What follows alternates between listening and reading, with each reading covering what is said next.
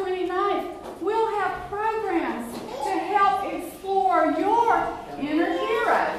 It's not too late to register for summer reading. And when you do, we'll tell you how to find our real-life heroes and get a lucky star for yourself. And now, Tracy Yardley is a comic book artist best known for Sonic the Hedgehog comic series published by Archie Comics. He is also serving as main artist for the new side series called Sonic Universe. An Illinois native, Mr. Yardley has been interested in comics for most of his life. He's a graduate of the Savannah College of Art and Design, and the best thing is he now lives in Georgia. So please, let's welcome Tracy Yardley. Hi everybody, thanks for coming out today. If you kids want to scoot up just a little bit, you can. And you guys on the side should scoot in a little bit more, that way you can see really well. I'm a fan.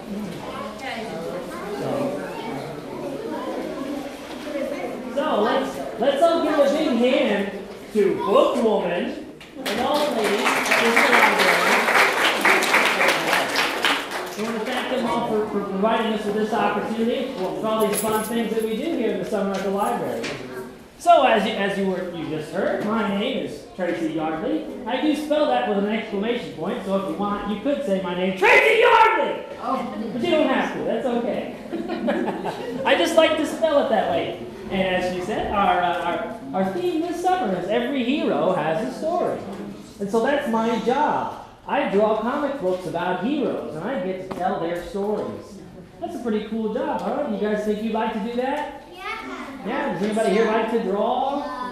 Does anybody like to read comic books?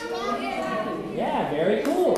Reading comic books is a great way to start out reading when you're young, because, you know, as I'll tell you more about later, it's a great medium that involves words and pictures, not just words like out in the library. So it helps you get started with a fun way to read. And you can read all about heroes like, what do we think of when we think of heroes? What kind of things do heroes wear? That's right. We think about capes or masks. We think about guys that fly around and have superpowers. But this young fellow just said too, in the real world, we have the military, we have police and firemen, and maybe even your mom and dad and your teachers at school. All of those people can be heroes. We don't have to have superpowers to be heroes. And everybody, people in real life and heroes in comic books, we all have our stories. And we can read about that in comic books and in books out in the library there. Now, I'm sure you guys heard, obviously. We all know who this is, right? Sonic the Hedgehog. That's one of the heroes that I draw. You can see some nice cool pictures over there that some of the kids have colored in about Sonic the Hedgehog. I've been working, as you were told, on Sonic the Hedgehog. I've been doing this comic book for about 10 years. And over that time, I've drawn over 100 issues of comic books. And that's more than 2,000 pages of comic books. It's a lot of work, right? It's a lot of time. But it's still a fun job. But you got to remember that it's not all fun and games. It's not all just fun and drawing. It's a lot of work that goes into these books. And I'll tell you some more about that in a little bit. Now, like I said, I've drawn him quite a few times. Sometimes I kind of forget how to draw all the little details. And I want you guys to help me out and help me remember exactly how we draw Sonic. So everything that we draw usually starts out with shapes, right? So his head is kind of a circle shape, right? I think that's basically what his head looks like, right? No, it's fun. Well, it starts off like that, right? And then he's got that peach muzzle here, you know. I kind of think that looks like a jelly bean. It's kind of the shape of a jelly bean. That's what I usually think of. And then his nose. That's kind of like a jelly bean too, right? Does Sonic have one eye or two eyes? How many eyes does he have? Well, he's got two eyes, but they are kind of like one, right? You get that one big eye. Isn't that kind of weird?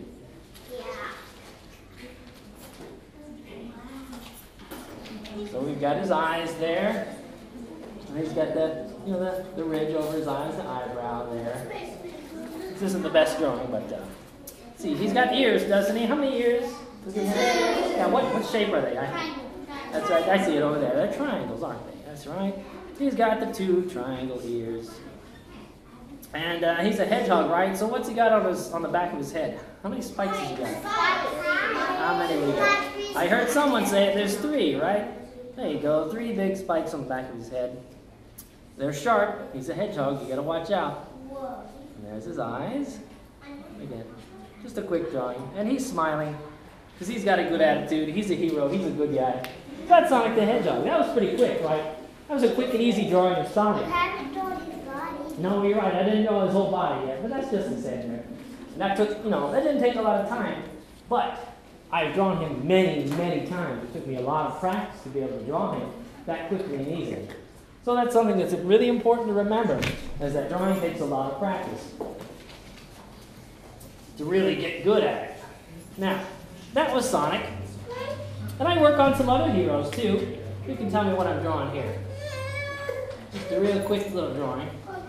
Batman. Well, it could be Batman. Yeah, it's a cat. We got to remember all the stuff that cats have. They got their eyes, and they got their cat nose and their little mouth. We got some whiskers, right? That's just a quick drawing of a cat. Who can tell me what that says right there? That's right, hero cats. It's right there in the name, isn't it? Hero cats. Those cats are heroes. Do they have capes? Do they have masks? No, they don't have all that stuff. But they are heroes. They have powers. Well, maybe, do they have powers? We'll find out about that. I'm going to tell you about these hero cats here real quick. This is Cassiopeia. She has a power that most cats don't have. We wouldn't think of it as a superpower, but for a cat it's pretty special. She has the power to read. So, if there's something going on in their town, she can read about it in the newspaper or on the news, and she can read the street signs or read a map to help the cats get around town and help stop trouble when it starts up. This is Ace. He was owned by a military family, some of those real-life heroes that we talked about, and he learned about tactics and plans from his military owner. So he makes the plans whenever the bad guys are causing trouble. This is Rocco. You can see Rocco's a pretty big cat there. He's tough. He's been in a scrape or two in his day. You can see kind of part of his ears been chewed off there. But he almost never loses a fight. So if something's going wrong, Rocco's going to be there to help out. This is Midnight. We all know who Batman is, right? We've heard of Batman, right? Yeah. Midnight is kind of like Batman. He's dark. He's brooding. He hates those criminals, and he really hates crime. So he's going to do whatever it takes to help keep his city safe. This is Rocket. You can see by his name and by how he's running there, he's really fast. He runs really fast. But he's also kind of crazy. He thinks he's from outer space. So he's not all there, but he's pretty fun to have around. And this is Belle. She's the last one there, but she actually does have a superpower. She can read minds, which is really useful too. So if somebody's causing some trouble and they're not sure what's going on, all she has to do is take a look at him, and she can tell the other cats if they're a bad guy or a good guy. And now those are the hero cats. They live in the city, it says right here, of Stellar City. That's the city they live in. And they all got together and they decided that they should do things to keep their city safe. They took it upon themselves to be heroes. So, but they're not the only heroes in Stellar City. I want you guys to read. What does this say? Galaxy and Cosmic Girl. Okay. Now, these are the big superheroes of Stellar City. What are they wearing? Masks, capes, tights. They like to show off their muscles, just like those heroes, those superheroes always like to do. Whenever something's really going bad and there's some big trouble that the kitty cats can't handle, these two guys step in and save the day. And now, like we said, every hero has a story. I'm going to tell you a little bit more about their story later on. And when we do that, I want you guys to help me shout out their names, because these are the big-time heroes right here. So when we get to our story later on, I'm going to hold up my fist like this. And when I do that, the boys are going to say, Galaxy Man! We gotta practice that right now, okay, you guys? You gotta help me, boys, right? Ready? Galaxy Man! And girls, when I do that, what's this one? Cosmic Girl, right? So we say Galaxy Man, and then girls, come on, let's hear it. Cosmic Girl! So we're here to know more about these heroes later on. We'll tell you their story in a little while. Okay, so now as I've told you before, this is my job. This is what I do for a living. And I'll tell you a little bit about how comic books are made. Do you think it's all just me making these comic books? No. I mean, I do part of the job, but it's not just me. It takes a whole team of people, and there's a whole lot of work that goes into it. I'm going to tell you a little bit about that. First, you have a guy called or girl called the editor. That's the person who's at the top of the food chain. They're the boss. They hire the artists. They tell me if my work is looking good or if maybe I need to make some changes. And they tell me when I need to get things done on time. It's kind of like a parent, you know? When your parent says, you better have those chores done. By the time I get home, the editor's there to say, you got to have those pages done by next Thursday or the book's going to be late. So, that's his job. He keeps things on track and on time. The next person is the writer. That's right. Just like those books out there in the library that you read. Comic books start off as written down words on a script, like this. A lot of words, huh? A whole lot of words going on there. And that is so all the ideas that the writer comes up with are put down on paper so that me or somebody else can understand exactly what he's thinking of, down to the detail. So we need to have the script, so the ideas are on paper. And then it's my job comes next. I am what's called a penciler. Excuse my handwriting. What do you think I use to do my job? That's right, a pencil. Pretty complicated, huh? Well, what I do is pencils. So it's my job to take that script, and I'll think about it on the paper, and I'll make a little drawing based on the words, and I'll lay out just a basic outline, and I'll make sure that there's room for the words and all the pictures and stuff. So I'm going to take these words, and I got to translate them into pictures. These are some pencil pages.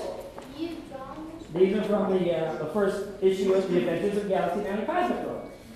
So we see here, we have, we have a bad guy here, and he's making these dinosaur bones all come to life, right? And then Galaxy Man is flying overhead, and he sees that there's some trouble, so he comes down and he's going to take care of business, right? Did you draw them? I did. These are pages that I penciled. This is your standard comic book page. It's 11 by 14. And then you can see it has the little blue lines on the outside. It tells you how big to make the pictures and not to go outside those lines because they'll get cut off when it gets printed. So those are pencil pages. They're not done yet, right? Not all the way done just yet. The next step after that is the inker.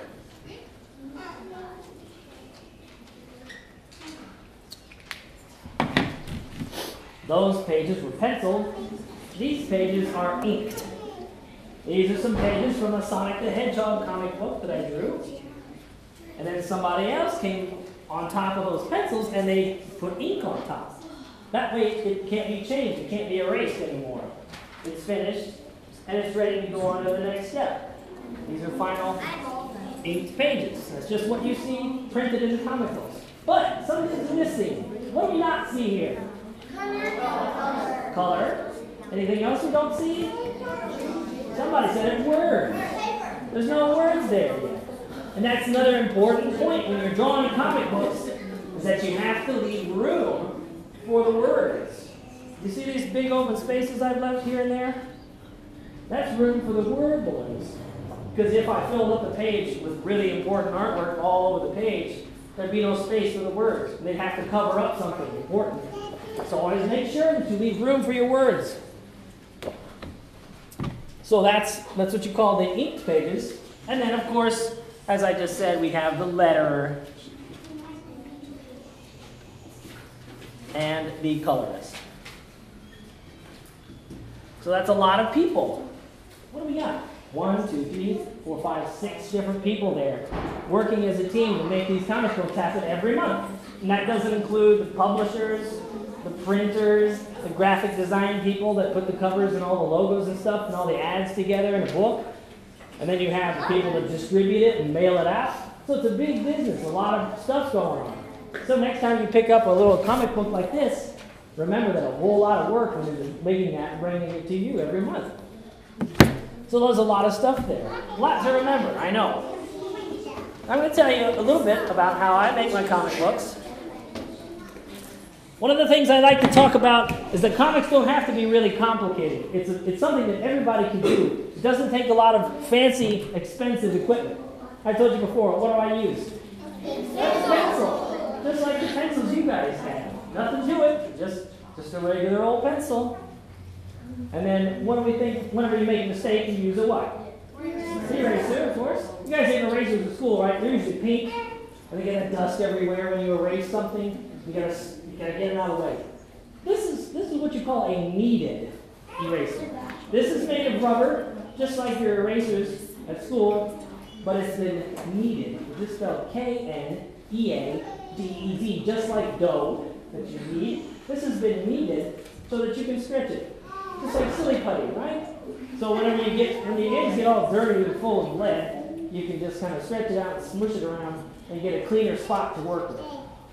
And I like it too because you can smush it into a little point and make a small erase, or you can smash it big and get a big spot all over. So that's a kneaded eraser. That's the kind of eraser I like to use. When I was a kid, I used to think it was kind of like cheating to use a ruler to get a really straight line, right? But nobody can draw a perfectly straight line all the time, or if at all. So this is a triangle, and it has straight edges, of course, so you can use that. You can get nice right angles, or these angles, or straight lines. You can do inside. You could, absolutely. This is a circle template.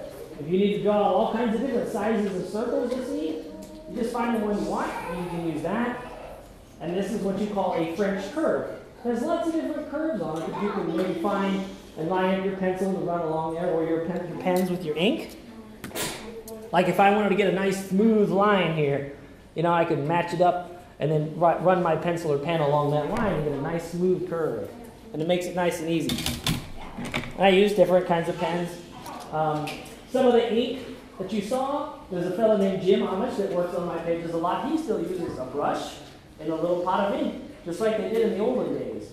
He doesn't use an eagle quill feather pen, but he uses brushes and inks. And I use these kind of pens here that have different size nibs on them there. Just a felt tip pen. All of these things, these are what I like to use. You guys don't have to use this kind of pen. You don't have to use that kind of paper. You can use whatever you like, whatever works best for you. And you can find all of these kind of things at an art supply store like A.C. Moore or Michael's or whatever. None of it's terribly expensive, and you can find it all over the place.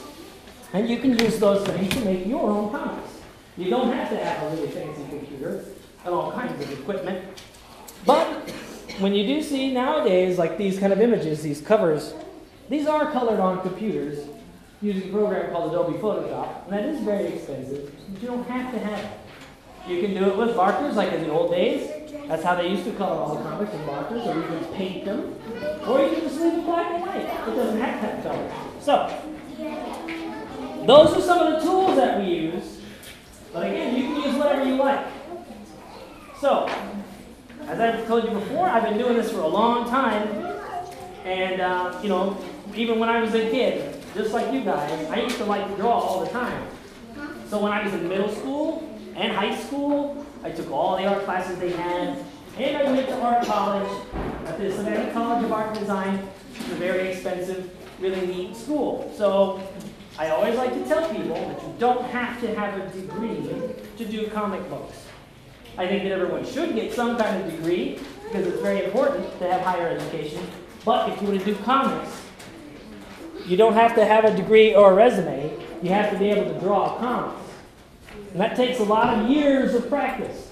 I've been practicing at this for over 25 years. So I'm going to show you guys a few little tricks about drawing that I like to share. When I was in high school, my teacher used to tell me that the key to good drawing is observation. Can anybody tell me what observation is? Yes. Watching and learning. Well, watching and learning, that's a good way to put it. What I like to think of it as is looking really closely and thinking about what you're looking at and paying close attention to the details. So, here's my little example. Somebody says, draw me a cup, right? Well, let's draw a cup. That looks like a cup, right? Does that look like a cup? No. No? Well, that's you know, that's the basic shape of a cup, isn't it? There you go. But if we observe it, if we look really closely at it, that's not exactly what a cup looks like. What do we see when we look at it this way? 3D. Well, yeah, it is in three dimensions, and we see a circle this way. But if we look at it like we would normally if we were drinking out of it, looking at it this way, what shape is it now? Can you tell me?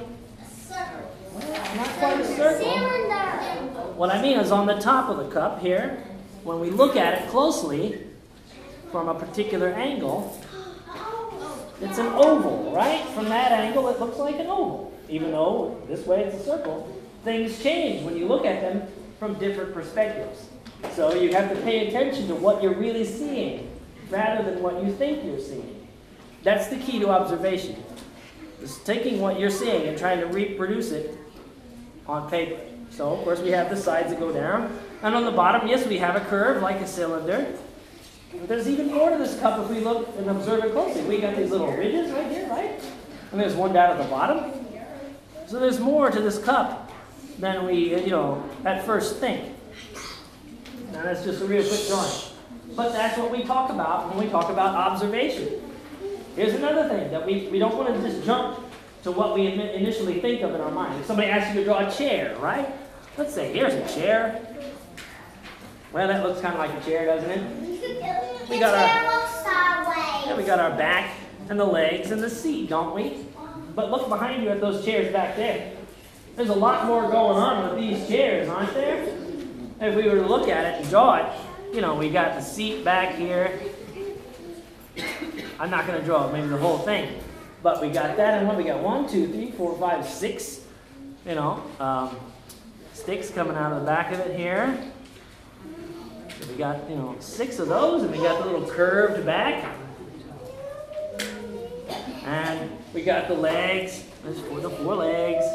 And they each have a little crossbar going across here. Now that's a quick drawing, but there's a lot more detail there than this, isn't there? Because we observed and we looked at it closely and we thought about what we were drawing. So, that's important to remember. Why is it important? Well, when you're drawing a comic book, there's a lot more than just Sonic the Hedgehog on the page. Or Superman or whoever. They have to inhabit a world, right?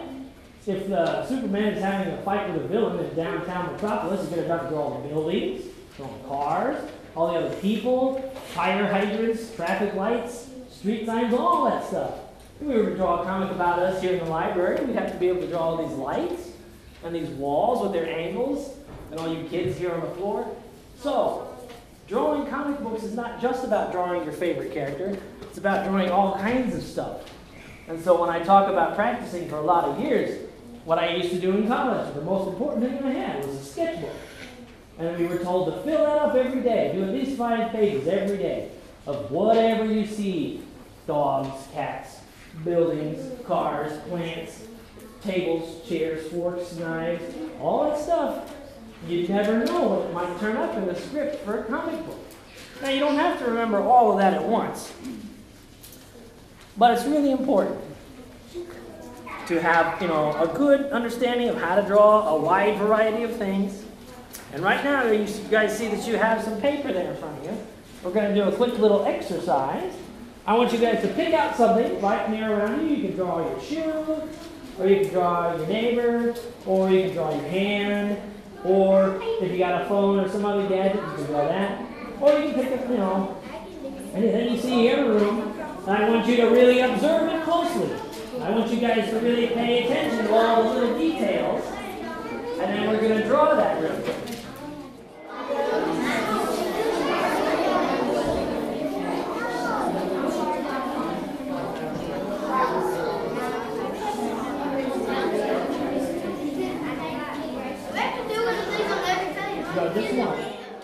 Okay, guys.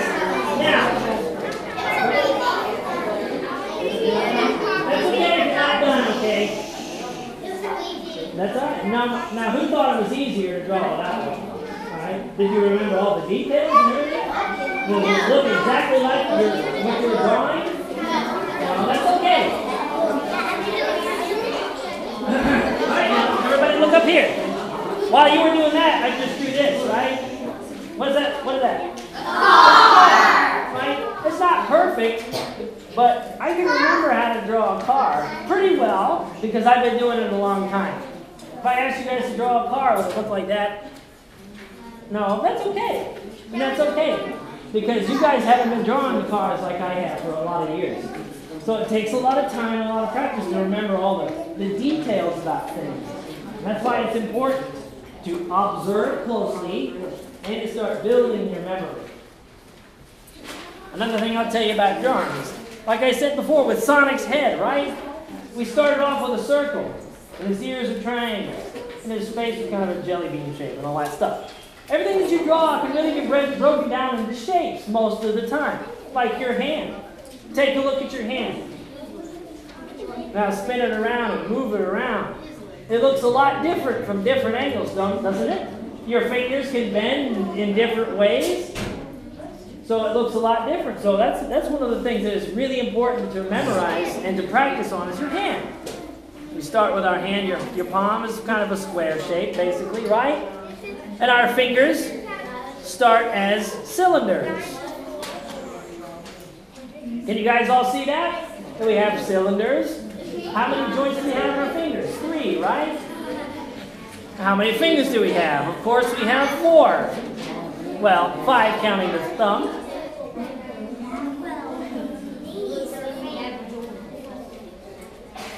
Start off with these cylinders here. And then you look at your fingers, guys. Are they all the same length? No, they're not. Your middle finger is the longest, and then they get shorter on either side. And I took that into account here. So when you're drawing your fingers, and you can break out these cylinders here, and then you look at your fingers, and what do we have? We have a fingernail, and we have these little ridges here on our knuckles, so we can draw those sorts of things. That's, as I said before, where observation really comes in. You got to pay attention to those details about the ratio and all that sort of stuff. So those are the things that we need to do when we're practicing to draw. Because as I said, this is my job. It's my business. There's a lot of people counting on me getting stuff done quickly on time. So I can't always go and find a picture. I have to remember some things. So now I'm going to tell you a little bit about comic books in general. Like if you go to a mechanic shop or an electronics place, they're going to have all kinds of terms for all the stuff that they use and all the things they do. We have terms that we use for comic books too. You guys can look up here. What shapes do we see? What shapes are these things made out of? Rectangles and squares. Absolutely. These are all rectangles and squares. And what I call this is a grid panel layout. I call it a grid because everything is straight up and down, sideways, kind of boring, but it's really straightforward, just like you read a book, right? Left to right and up to down. You don't have to think too hard about it. It's easy to follow. You see that word right there, panel, which I've mentioned a few times, I think. Some of the terms we use, all of these shapes that have the pictures inside them, that's what we call panels. Just like in a comic book, or just like these over here. Those are called panels. That's what has the pictures inside of it. These blue lines here, there's nothing there. That's what we call the gutter. Just like when you're bowling, and you throw it on the side, there's nothing there, you don't hit anything. That's the gutter. There's nothing there. It's just in between. When you see a box like this, somebody's not talking and it gives you narration, we call it a text box. Pretty fancy, I know. You know, when it says, meanwhile, or on the other side of town, that's a text box. You see these shapes that come out of people's mouths and have the words in it. When somebody's talking directly, we refer to that as a word balloon. Again, that's another really fancy term, but that's a word balloon. This is what I call a dynamic panel layout. Dynamic means there's lots happening. There's stuff going on in all directions of action. So, these aren't all squares or rectangles, are they? Some of them are. But you see, these first three are all kind of trapezoid shapes, right? And we got the little wing breaking over there, and this one is sandwiched right in between those other panels. And these are all overlapping, and there's stuff breaking out of the borders. So we use the dynamic panels to show that action is happening and there's stuff going on. It automatically tells you that this is an exciting, action-y page, not just a grid layout. So as I told you guys before, there's a lot that goes into these pages, right? You see this page here? This is a page of pencils I showed you before. How long do you think it took me to draw that page? Well, not quite 2 days, no. It took me about 4 hours to draw this one page. Now, that's pretty quick. That's pretty fast for a comic book artist. There's a lot of stuff going on there, right? So, that's just one page. And a comic book like this has about 20 pages in it. So we'll do that math right there. 20 pages at 4 hours a page. That's about 80 hours worth of work. Now you adults here can tell your kids 40 hours is your typical work week. So it takes me about 2 weeks worth of work to make one comic book that most people will sit down and read through in about 20 minutes. So, a lot of work goes in. That's why we practice, and that's why we got to get fast at drawing. It's really important about comics. So, I've told you a whole lot right there about how comics are made and how I make them and the parts of them. Now I'll tell you why I make comics. I make comics because they're fun. You guys like to read comics, you say, right? Well, I like to draw comics because it's fun to tell stories, right? Now, as I showed you before, you see these little comic books right here? These are some I made before I was a professional.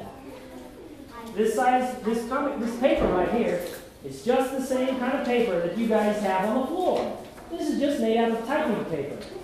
It's been cut down a little bit, folded and stapled over. We had these printed at a local print shop. I did the color coverage, sure, but all the interior is black and white.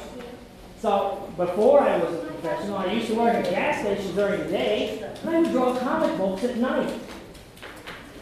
And as I said, there aren't any resumes or job interviews in the comic book business. When you talk to an editor or someone professional, this is your resume right here. If you want to be a professional comic book artist, do not wait for someone to give you a job drawing comics, because they never will. You have to draw your own comics and prove that you know how to do it. You have to know how to tell a story. With those panels that I described, you got to be able to show that you can draw a lot of stuff in a short amount of time, because it's a business and it's important to be quick. And what's really fun about comics is those panels and those layouts I showed you. Everybody understands comics, right? Everybody likes comics. I'm going to show you this. This is a comic book from Japan.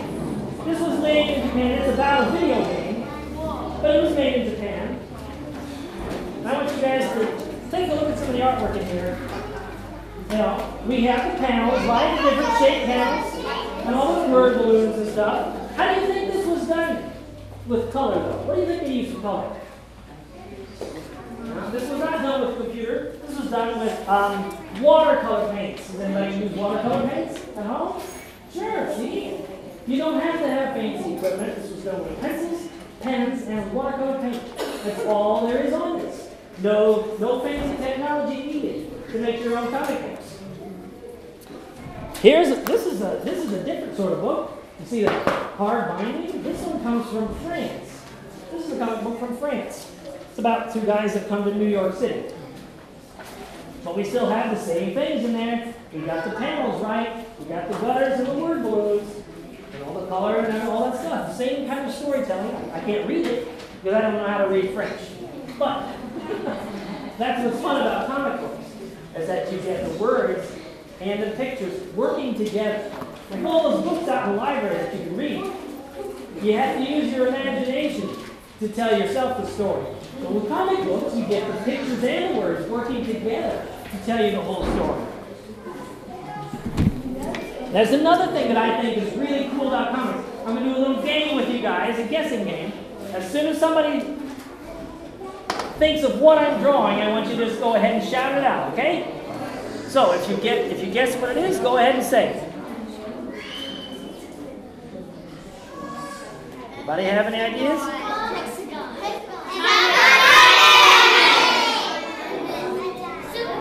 Hey, you know somebody, he said it.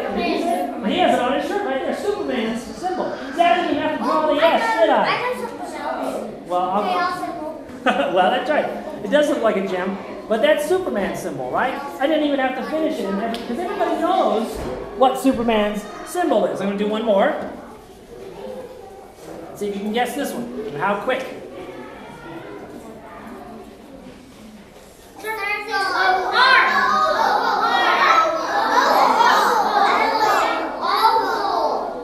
There you go. Batman. See? It didn't take much, did it?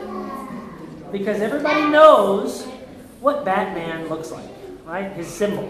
Everybody knows what those things are because everybody knows about these superheroes. I'm going to do one more, and I want you guys to see if you can get it.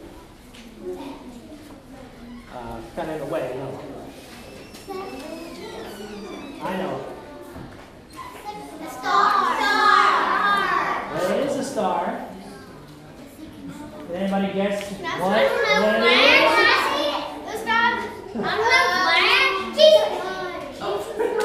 That's a good guess.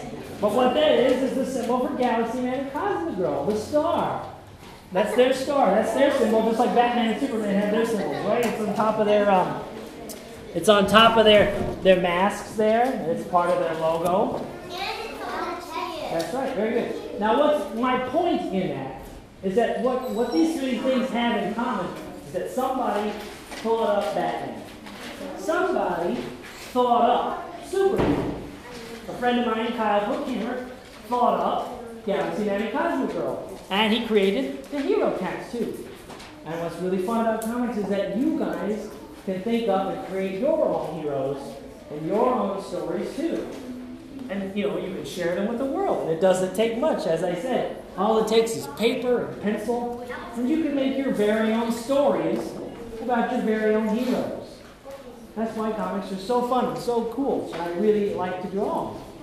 Now, as I told you before, the theme is every hero has a story, so I'm going to tell you guys the story of how Galaxy Man and Cosmic Girl became Galaxy Man and Cosmic Girl. So remember, whenever I point to you guys, you're going to do what?